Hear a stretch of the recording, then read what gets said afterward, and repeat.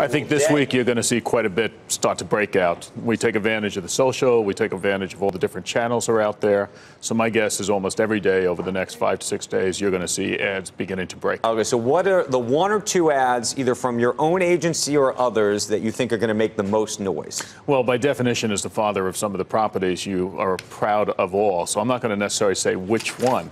What I will say is I think this year's ads will be more interesting than in prior years. A lot of social dynamics out there, a lot of different advertisers trying to figure out where corporations belong in that world. So when you say social issues, what are we talking about here? I mean, are we going to have any allusions to Colin Kaepernick, for example? I don't think so, but I think what we will have is people trying to demonstrate corporate responsibility, trying to demonstrate to their own employees, their consumers, their value structures. I think you're going to see more of that this year than we've seen in the past couple of years. Jason, are your eyes rolling yet?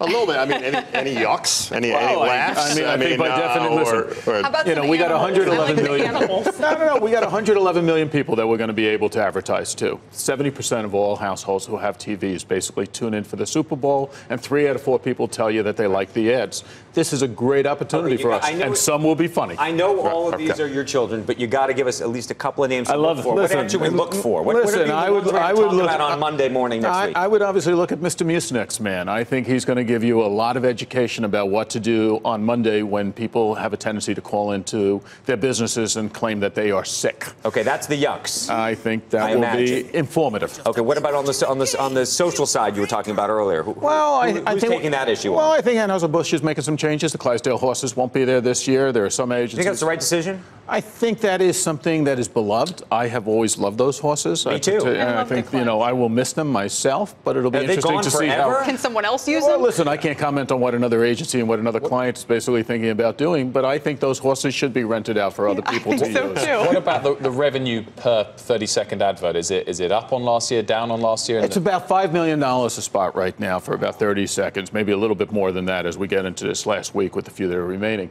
But at the end of the day, it is still a great buy for an advertiser. It is an opportunity where 98 to 99% of the public who watches an ad in a Super Bowl stays for the entire 30 seconds. That's unique. Do the math on those 30 seconds, because we're not just talking about $5 million for those 30 seconds. No, we're not. It's the plus of the social media. It's the plus of then running that ad continuously for 2 weeks around it, right? And it's also the plus running into the Olympics, which is also going to be the second great event of this year. The true price of whatever that $5 million 30 seconds really is what? A multiple of the $5 million. Most will 15 million, 20 million. Most will be spending about 7 or 8 because television is still the most expensive component.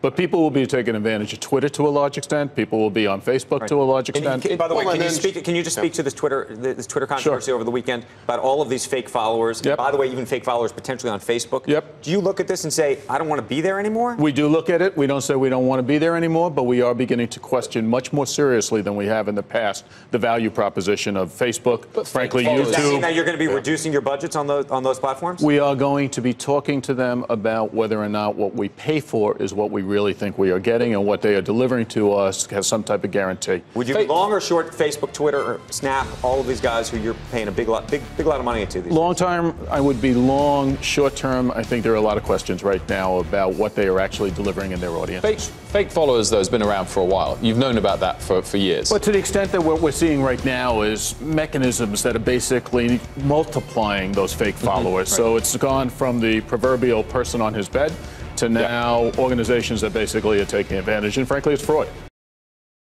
Hey there, thanks for checking out CNBC on YouTube. Be sure to subscribe to stay up to date on all of the day's biggest stories. You can also click on any of the videos around me to watch the latest from CNBC. Thanks for watching.